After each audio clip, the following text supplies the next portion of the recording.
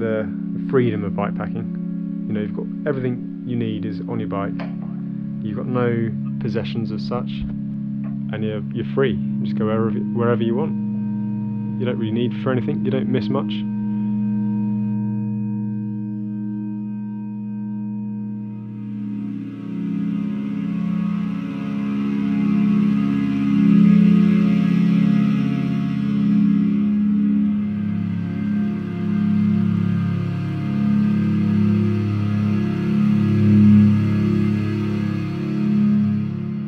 Every time I've done a long distance bikepacking trip for multiple months, or you know, a good amount of time, I've always come home, you know, having lived with maybe a couple of pairs of pants, a couple of t-shirts, a pair of trousers, a pair of shorts, and I've looked at my stuff and I thought, why have I got all this stuff? And I just end up clearing it all out because you don't need it.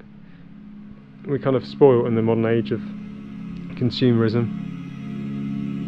and you don't need half the stuff you've got. And bikepacking's a nice reality check sometimes on that kind of thing.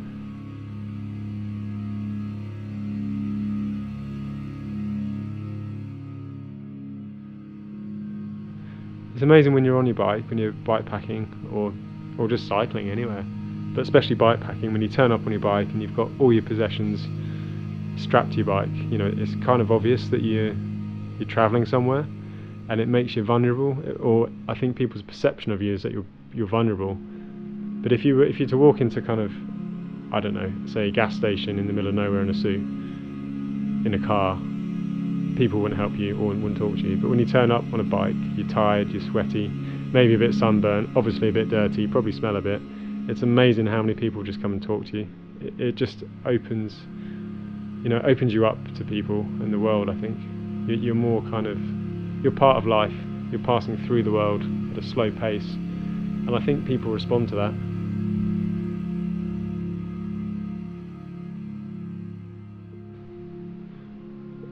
I guess bikepacking life compared to normal life is just more relaxed. There's nothing more that relaxes me than a really long bike ride.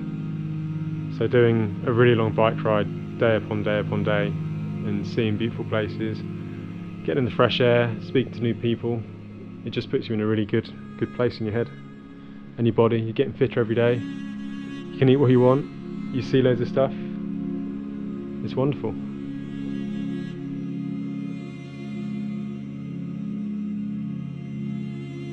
Well, bikepacking racing is just basically a more miserable version of bikepacking, I think. You carry less stuff. You don't really take any casual clothes or anything. It's just your race clothes and warm clothes and minimal sleeping gear. And you just ride all day. You don't really stop and speak to people that much, although you obviously have interactions. And you basically eat and you pedal and you sleep.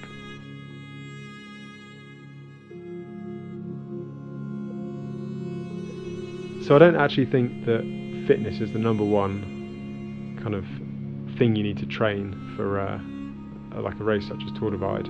Although it's very important. You can be really fit, but you can just be mentally weak or inefficient, and these races are just about managing, you know, your body, managing your fitness, your food, your mental state, your fatigue. So actually, I guess it's kind of about being a master of your body rather than being super fit. And not always the fastest guy or the fittest guy win these events. It's quite often the mentally toughest and the most organised. The Tour Divide is a 2,750 mile bike ride down the length of America through the Rocky Mountains that takes in all the lost forest roads and mountain passes and dirt tracks, and it connects them all up, and you get this amazing off-road route which goes down the Great Divide. So yeah, I don't really know much about the entire route. I know obviously key areas, which I'm sure will be fine. It's all the bits you don't know that you find out, I guess. That's where experience comes in. It's like everything. I'm just assuming it's going to be miserable the whole race. I've got all my kit accordingly. In the north there's bears quite a lot, so I'm going to try and avoid camping out too much, and if I do, I select places.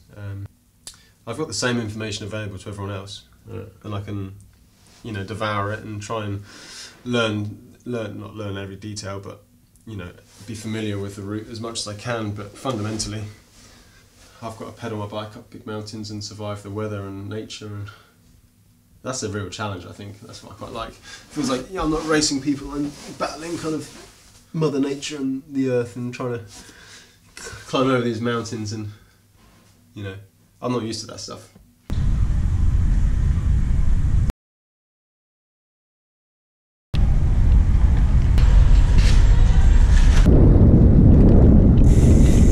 I'm just going to stay in an airport hotel tonight, get myself together because I've not slept very much. Yeah, and then head into the mountains.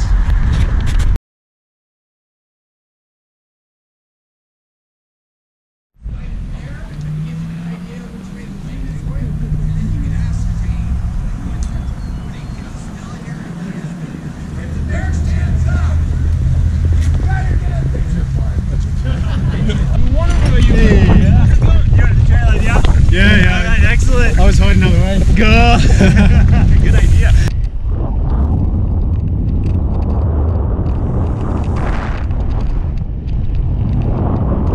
So I made Fernie, 160 miles in.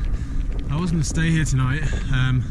My original plan, but I seem to be ahead of schedule, so it's only 9 o'clock. So I'm going to push on another 45 miles to Butt's cabin. I've got some food stocked up, like 4 Subway sandwiches and chocolate milk. Hopefully, I won't get there too late. Just getting some dinner. A classic curve outside a supermarket.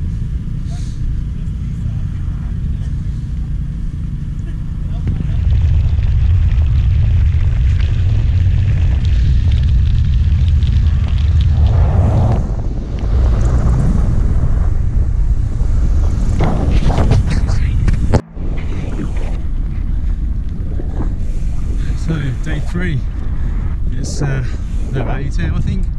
Started riding at 3:30 this morning. I went to bed earlier last night, just quite tired for the first day, so had a 4-hour sleep, but that meant I had to start at 3:30, and yeah, pretty hungry. There's a restaurant soon, another 15 miles at Holland Lake, so I'm going to get there, eat everything, and then Richmond Peak is awaiting. So I guess this is my first real low of the ride, so day 3, and woke up at 3:30 to Holland Lake, which is this place apparently, to get some breakfast. And it's shut, and I haven't got much food or energy. So another 30 miles to the next place to get food. So I think I've got some sweets and a few Cliff Bars, so it's going to be a miserable morning. I should carry on.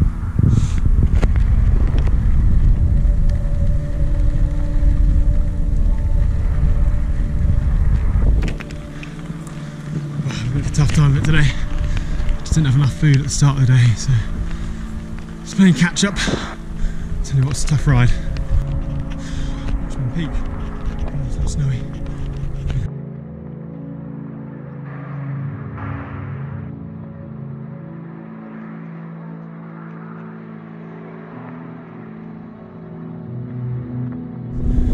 Looks like a storm's coming in on Huckleberry Pass. Hopefully I get down in time. Some dinner.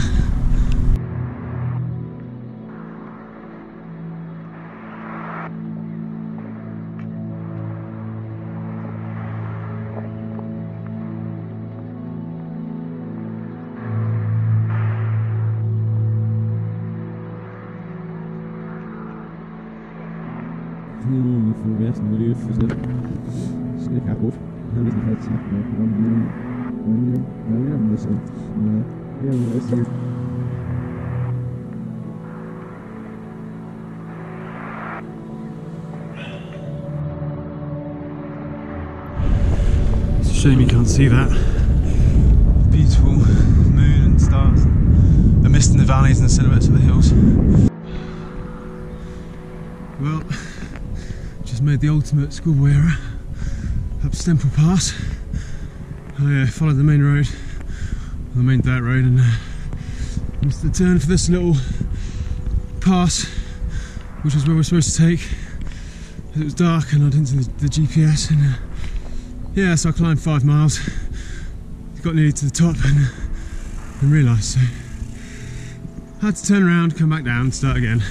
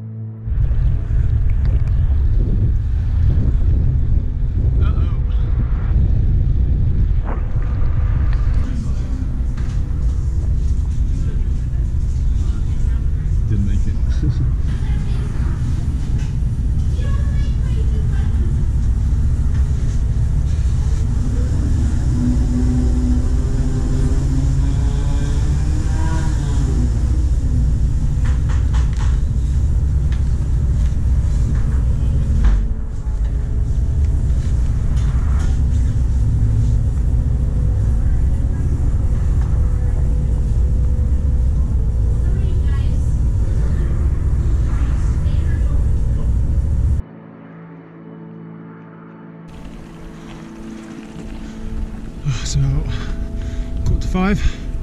I'm on over the ridge, Fleeces Ridge. Pretty amazing. It's -2 though, not super warm. Looks feel strong today.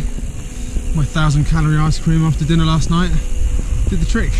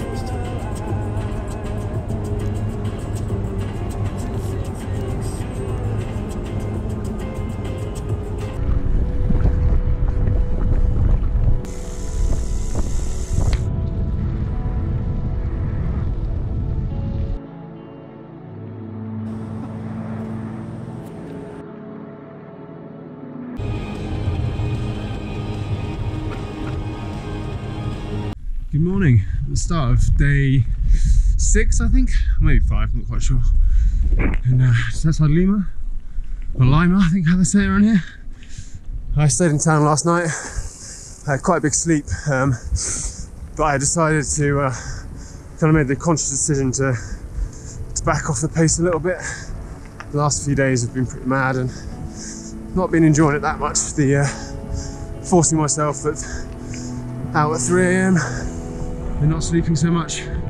So I decided to back it off and maybe do 20-30 miles less a day, have a few hours more sleep and hopefully make it a lot more enjoyable and a lot more viable experience.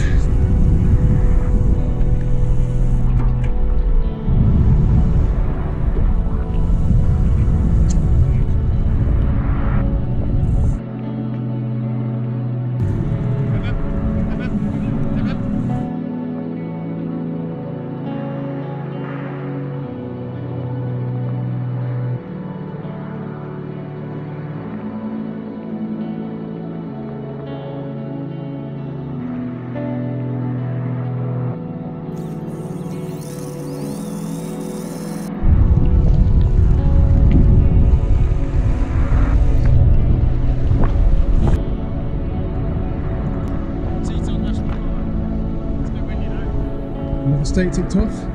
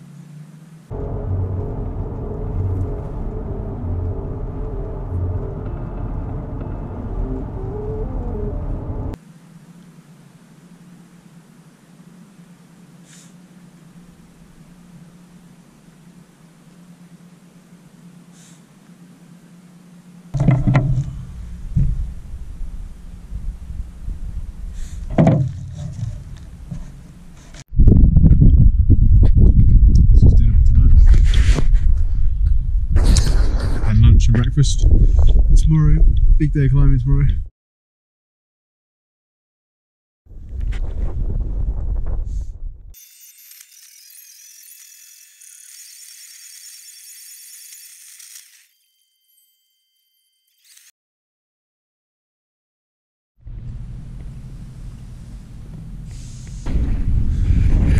So it's the 7th morning, I think.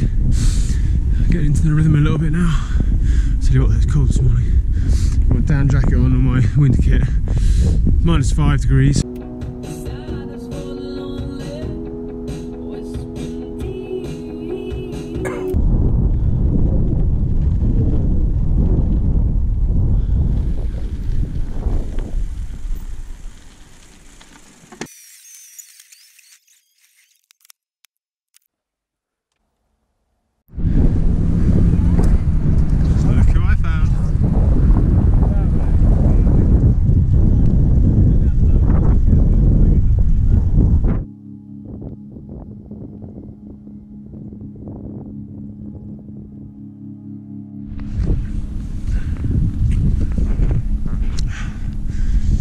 So I just caught Lyle and Evan at the top of Lagwati Pass. I just stopped for a bit and I carried on. And now I've enough energy. Trying to eat myself back round. They've disappeared off up the road. Apparently someone else 15 minutes ahead, so there's 4 of us within 20 minutes, which is quite cool.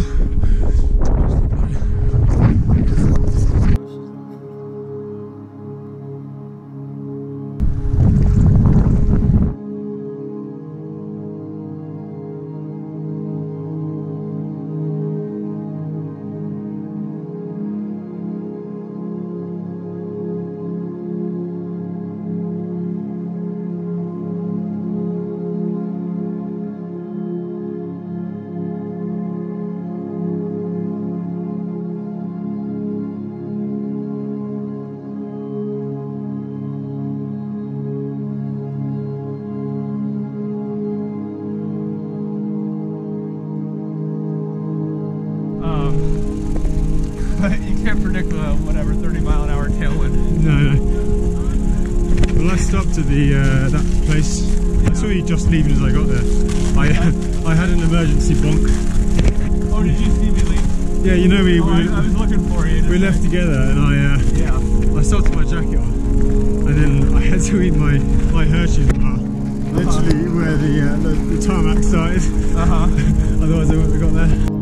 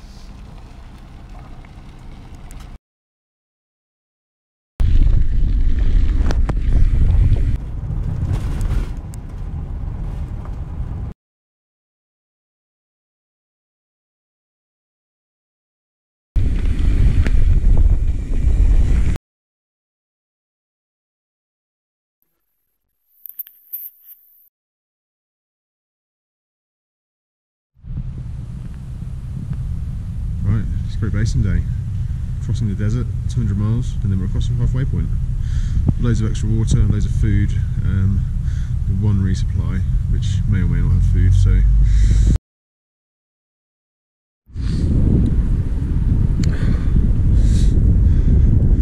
it's 5:30. Still -8.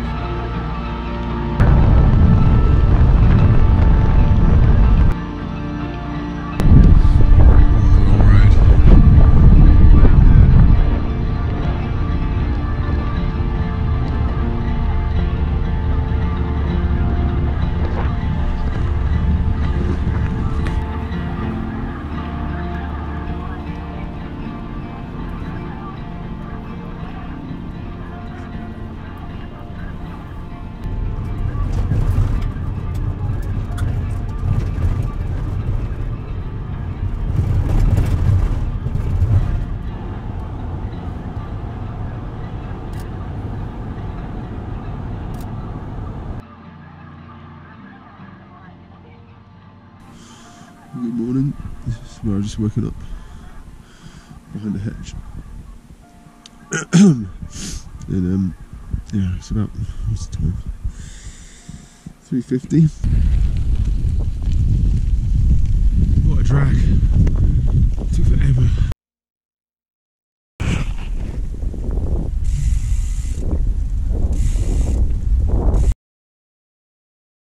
Oh, I'm just so tired this morning.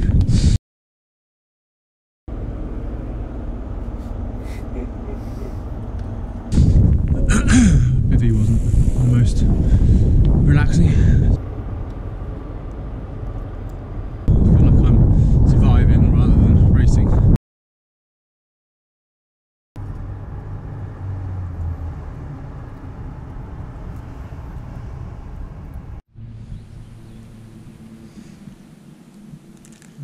I'm just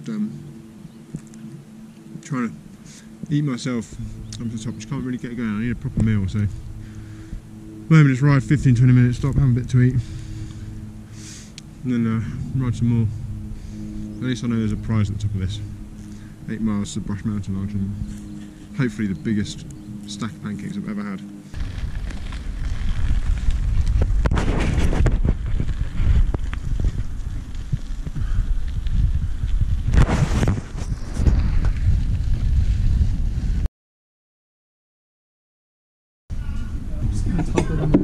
Cheers.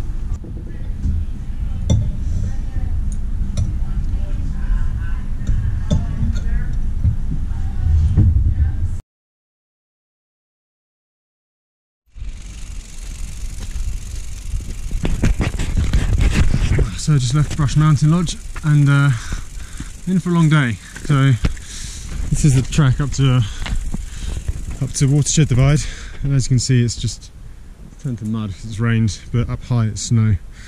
It's Josh Ibbett, the leader. He left here 24 hours ago and he's just got to the other side. So hopefully there'll be some footprints to follow. And there was a cougar looking right back at me. Yeah. So I back, it just stayed there. I backed off. And we had that big storm roll through. When Sophie and I came through Atlantic City, I couldn't stay on the road. I was blowing right off the road. Yeah, Sophie Ann getting to the top was really, really hard. And then me going down was very hard. And then everybody just gets to go on the track and it's pretty easy. Yeah, Sophie Ann was going so fast. Oh yeah, he's out. Yeah, because he's back in... Oh, that's too bad. I only use it to call my wife in the evening and say, I'm alive, goodbye.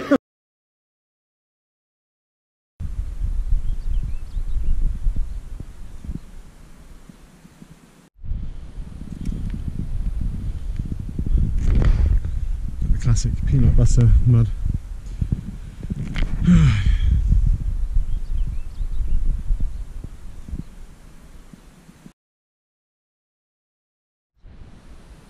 So what's happening, Leo? So we're just leaving Brush Mountain Lodge. Everything's going super great, and then just stuck Super in the great. mud. Really stuck. So Really stuck. So we're heading back to Brush Mountain Lodge to clean our bikes and try to wait for it to dry out a little bit, and then try again. And I guess after the mud, there's 3 miles of snow to hike over the mountain. Brilliant. So the guy in first place, it took him 24 hours to cover that distance. So that's what we have to look forward to. What a brilliant route this is. So we spent the day at Brush Mountain Lodge, and there's 4 of us here now. Tomorrow at 3 AM we're going to have a crack at this pass.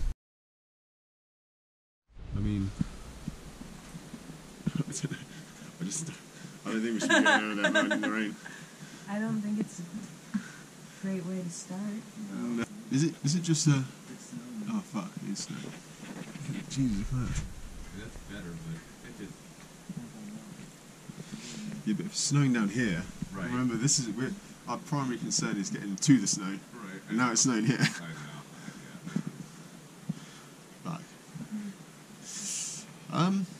Well, should we just wait a few more hours? We gotta wait, haven't we? What's that? We gotta wait.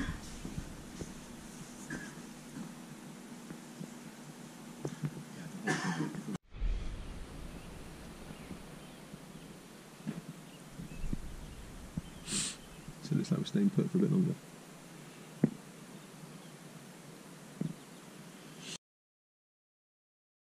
I know. Since when did Kai have fat feet?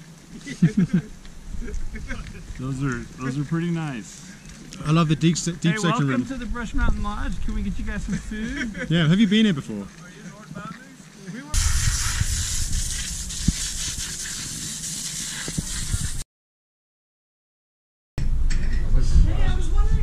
So what's the plan then, Lara? What are we going to do? It's a detour, so we have a new route that takes road basically north to south through Colorado. That should avoid the worst of the snow and the... Should avoid the high passes, and then we'll end up south in Chama, New Mexico, and then we can link back into the Tour Divide route south of here, but kind of yeah, and then be more right casual, and then just do a group ride. I think it'll be 3 or 4 of us. And spend like 3 days through Colorado, 5 days back on the Great Divide route. Do some camping, Yep. enjoy meals, not just shove in gas station food. Look at the scenery. Yeah, We won't maybe have to. sleep. I don't know. No, we can't do that. Just stay up drinking beer all night. Part of the problem is my Achilles would be destroyed if I tried to hike and carrying it. That's also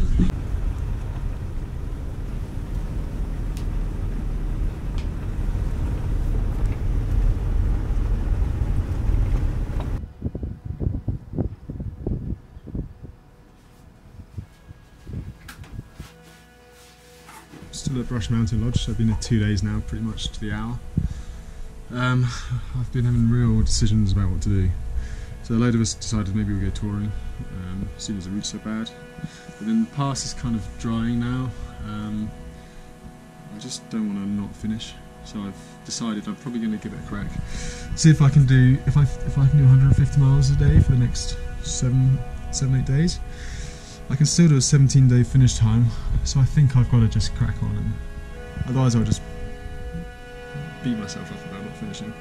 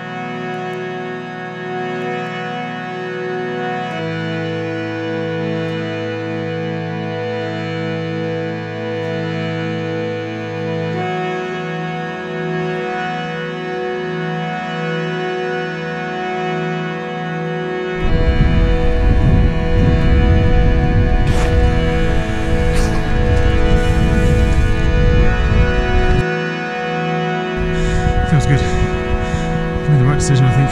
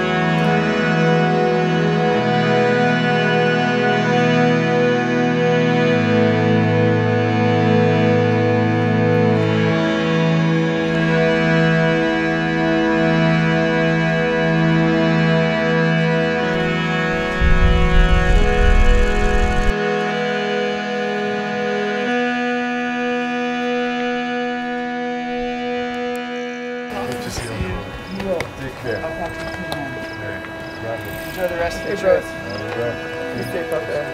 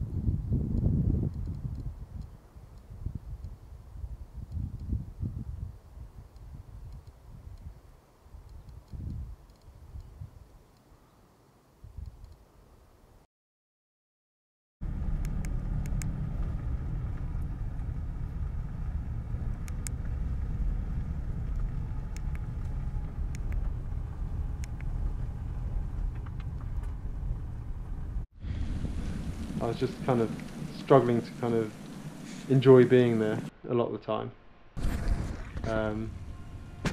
I think I was just intimidated by the whole thing. But once I kind of got that out of my head, it was fine, and I just motored on, and then I didn't want to stop. I spent best part of 2 weeks hating it and not wanting to be there, and then the last 3 days I didn't want to be anywhere else.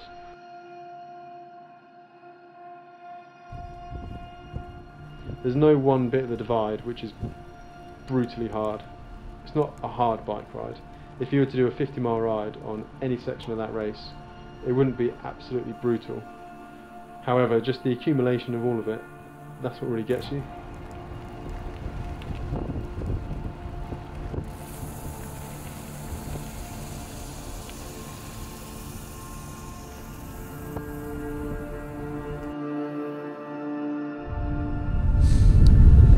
Oh, big ride yesterday.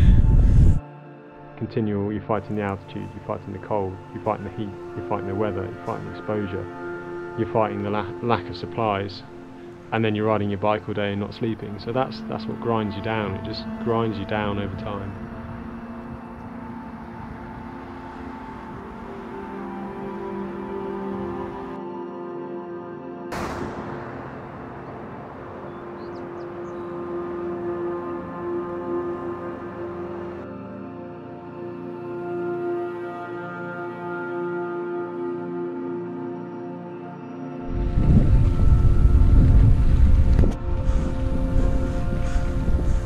Almost at the top. Under no illusion how lucky I've been with the snow. Yeah, the guys in the front there, they would have had to push. So once again, fair play to you guys.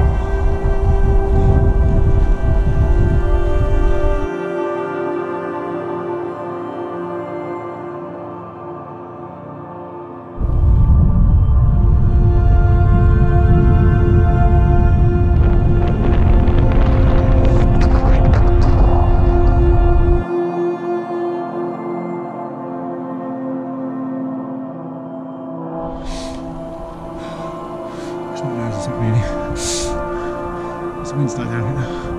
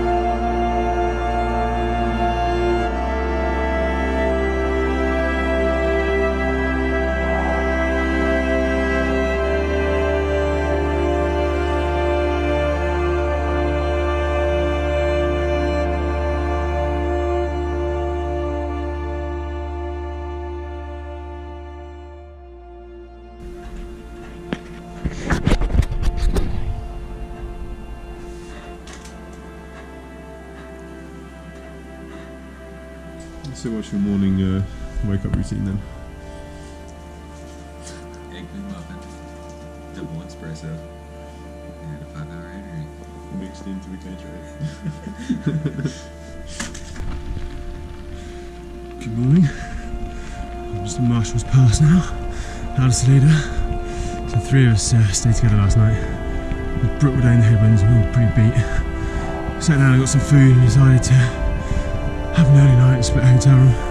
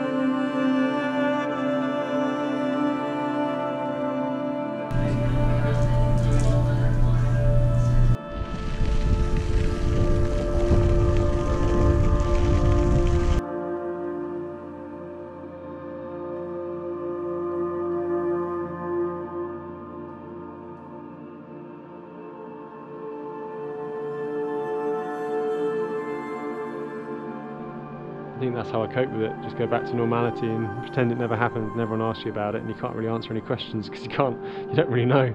It takes time. It doesn't just process instantly. It takes a long time. It's such a massive thing. I mean, some people don't see that much in their whole lives, and there you see it in kind of. Some people don't see that much stuff, see that much country, see that much culture and terrain, and experience so many conditions, or do so much exercise in their lives. And you do all of this in 2 weeks. It's mad, really, isn't it?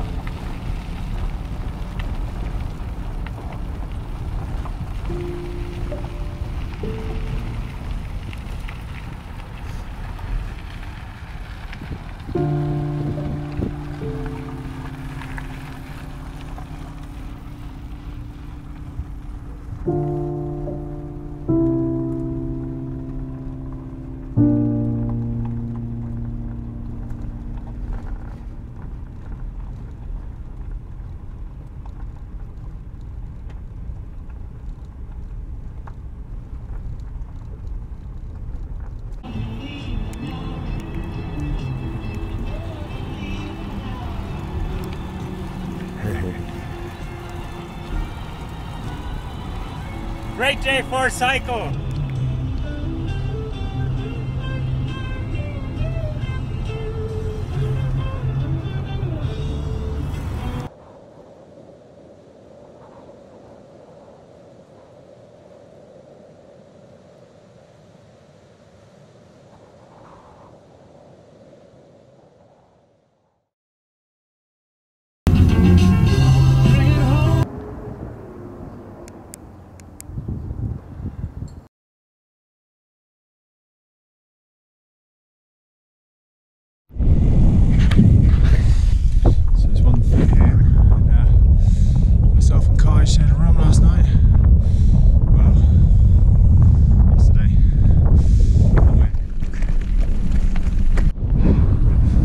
See that, but just at the summit here, Indian Pass, highest point of the race.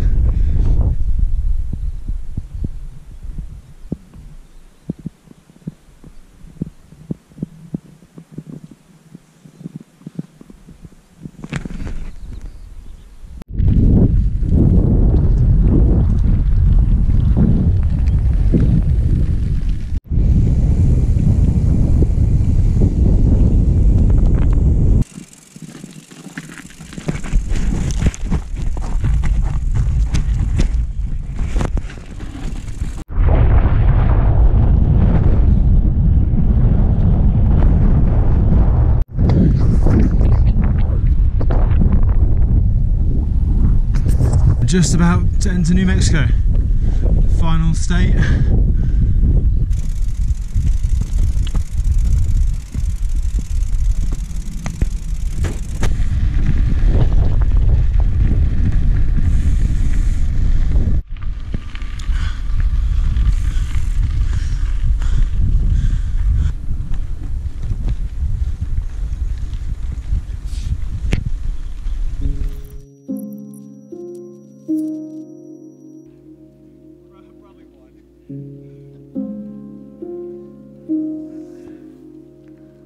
I was getting frustrated riding with the guys. You know, they're really great to ride with, but I was starting to feel like I was stronger, and I was really starting to get frustrated by it.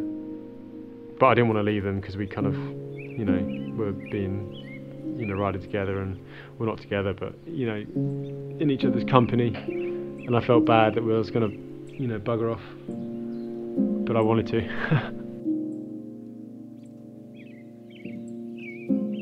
We rode together most of that day. Evan would drop off a bit and then he'd catch us, and we just kind of rode together, or, you know, not always together, but within a few miles of each other most of the time. And then we ended up staying in Albuquerque together, and we got in at about 1 or 2 a.m, so that was a kind of a 24-hour day. That was long, and then the shop doesn't open until 6 a.m, so we had to wait till 6. So I think I remember going, we were at the door when we were, me and Kai set off early, and Evan was kind of, he was really suffering with his health. Me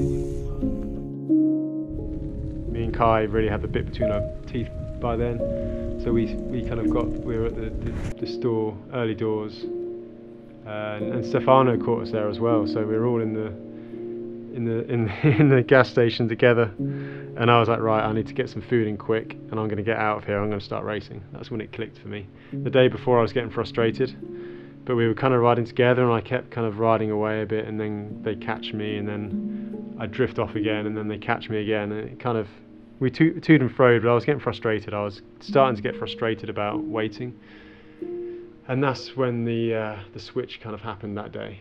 The switch from surviving the divide to thriving the divide, and really wanting to be there and push hard. So that next morning I got my food, I got some pasta, I got a few burritos for the day, and I knew I had to get to Cuba. So I just, fueled up, and I put my head down and I started riding hard.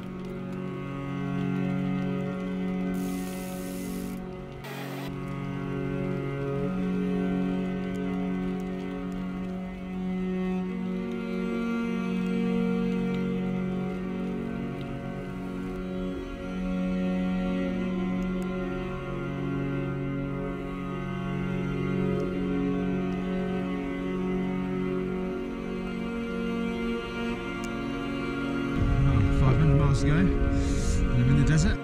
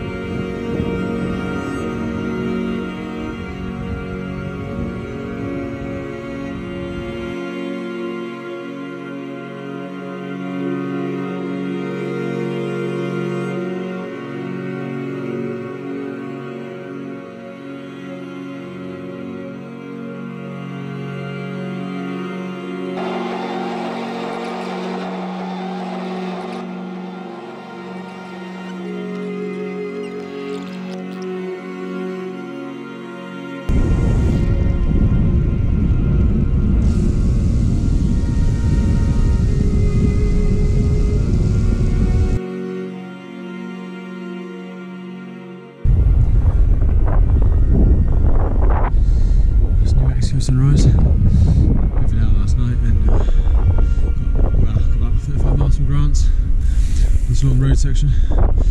I just couldn't stay awake. I was weaving everywhere, so I had to stop. And then 3.5, 4 hours sleep. I'm tired this morning. I'm hoping a good meal in Grant's.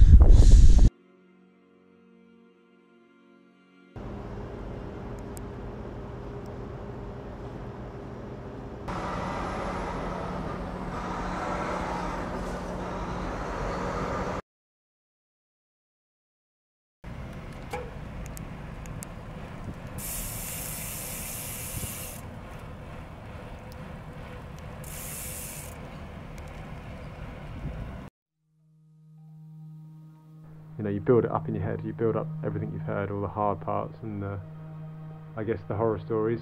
I guess it's human nature to focus on what, you know, the hard parts, the negatives. It's yourself trying to, you know, you're trying to protect yourself, aren't you?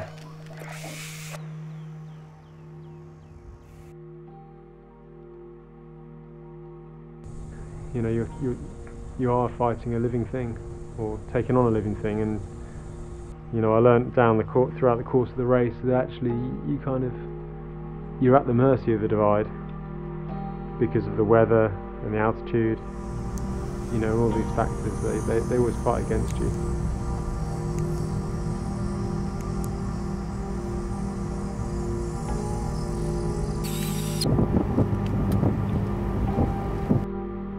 So you can kind of never really totally beat the divide, but you can finish it and you can get down there, and that was a big factor that I learned. And you know, I realised I spent a lot of the time on the race kind of being scared of it, and you kind of get scared of, you know, the big passes coming up and you think, oh wow, it's going to be high altitude and I'm going to struggle here and it's going to be tough. And you build it up in your head and then you get there and it's fine. Well, not fine, but it's not as bad as it seems.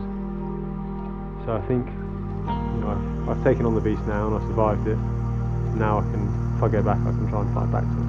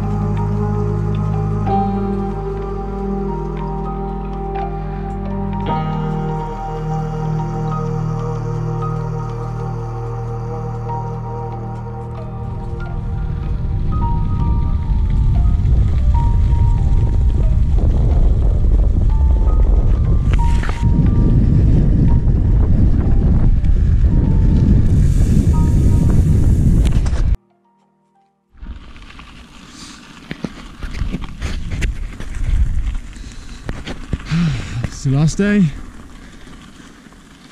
last sunrise. Feeling pretty good actually.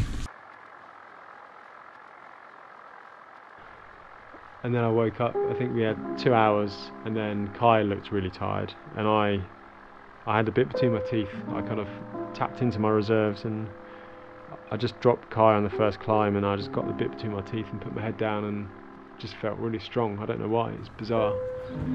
You know, I was almost over it. I'd almost beaten the divide. I'd almost kind of conquered it. And yeah, so I just put my head down and then loaded up, and that was that, across the desert to the finish. Can't believe it, really. It's nearly over. It's not the meter, it's still very hot. It's like being blown by a hairdryer. So get my head down and get it done.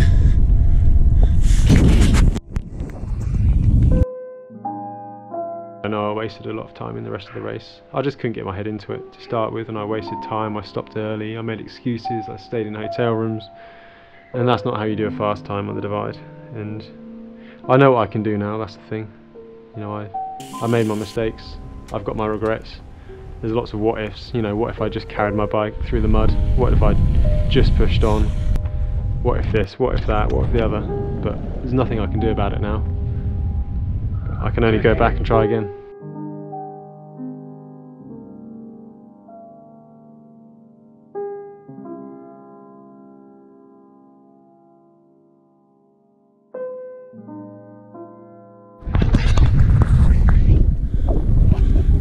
Nearly there.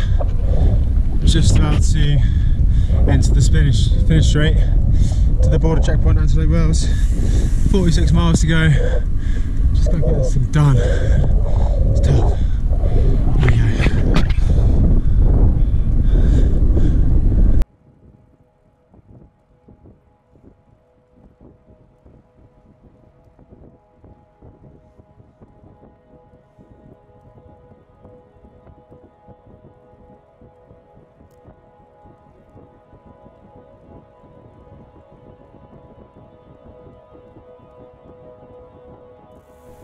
You know, I think back of it and I can't really tell you what I was thinking about. It's like it's blanked out almost. I couldn't honestly tell you. I don't know. I don't know where time goes. You know, maybe I just don't have conscious thought for certain amounts of time. I don't know. It's hard to process. It's taken a long time to process it. A long time. And I don't think I really have processed it. I guess it's almost like a trauma. I don't honestly know. But then I know I struggled when I got home. I wasn't myself for a few weeks, I know that for sure.